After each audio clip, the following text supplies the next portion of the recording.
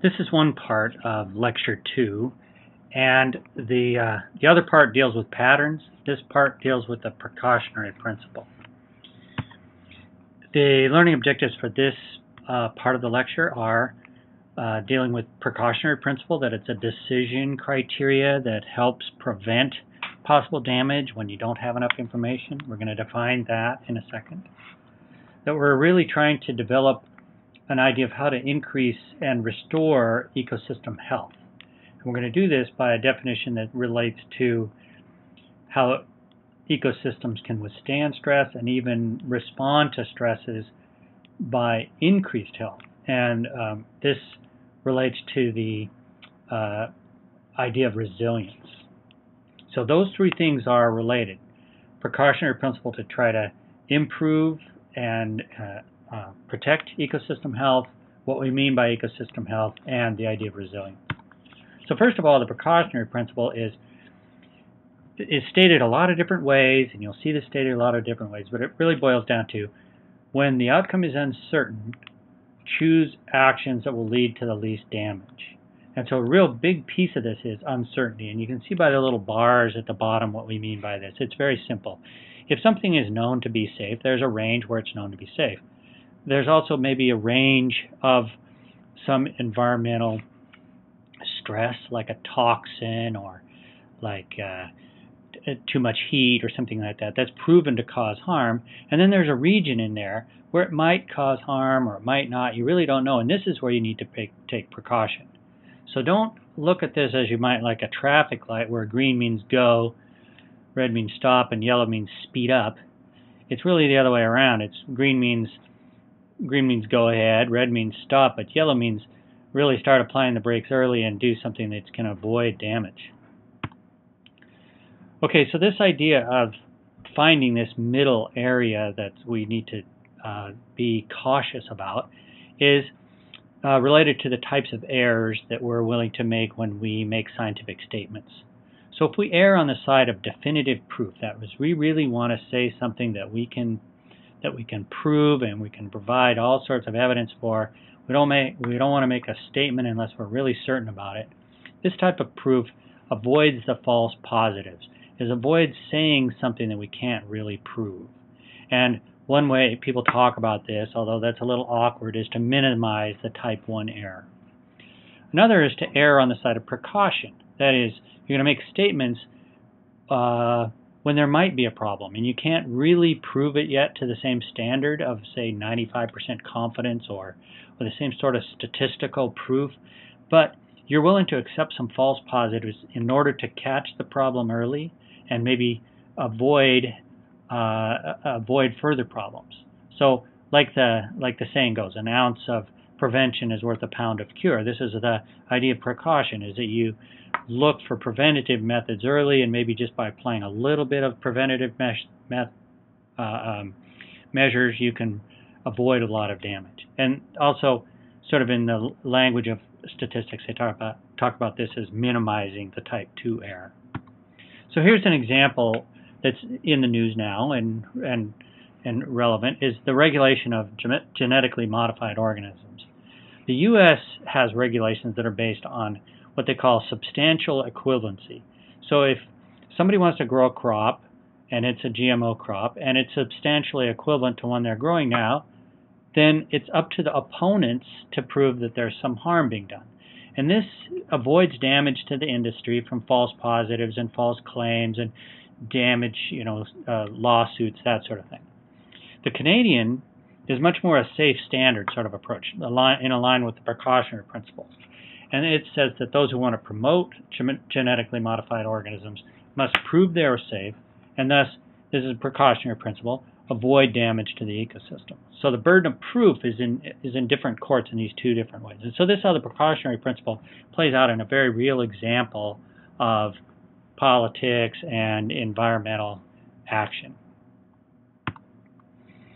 Okay, now what we want to do as environmental scientists and the citizenry that's involved in environmental science is to promote healthy ecosystems. And one of the reasons we want to do that is because a healthy ecosystem benefits everybody. A healthy watershed benefits everybody in that watershed. A healthy air shed with clean air. It benefits rich people, poor people, everybody. So this is one of the reasons why why the social side and the environmental side and the economic side all come together over healthy ecosystems. They provide services such as cleaner air, cleaner and more water, biodiversity, many other benefits to society as a whole.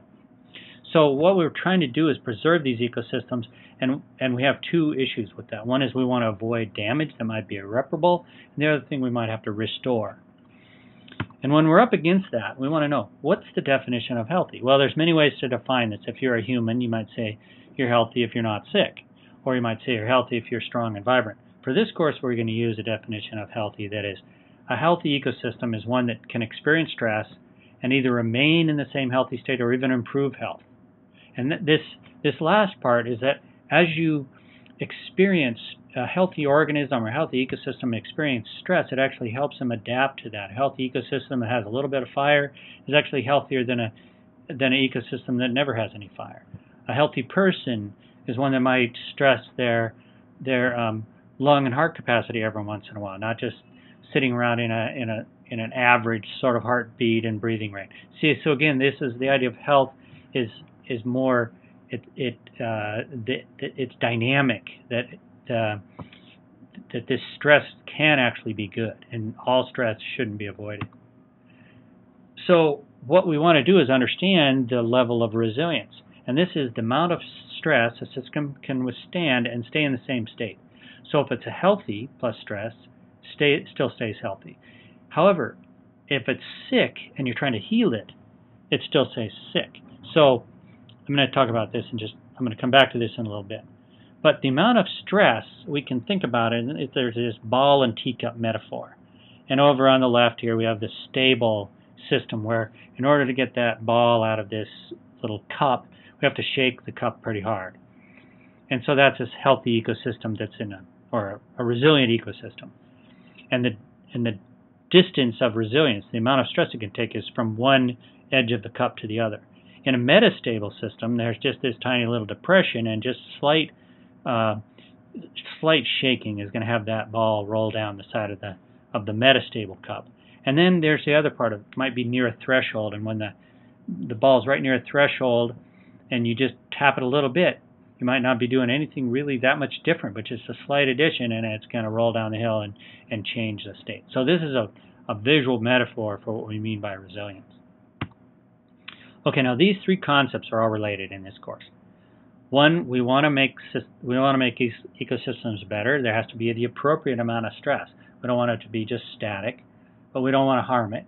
But often, like in the case of a metastable system or a system on the edge of a threshold, we really don't know how far it is to how much stress we might add as humans to that ecosystem in order to have it degrade into some other system.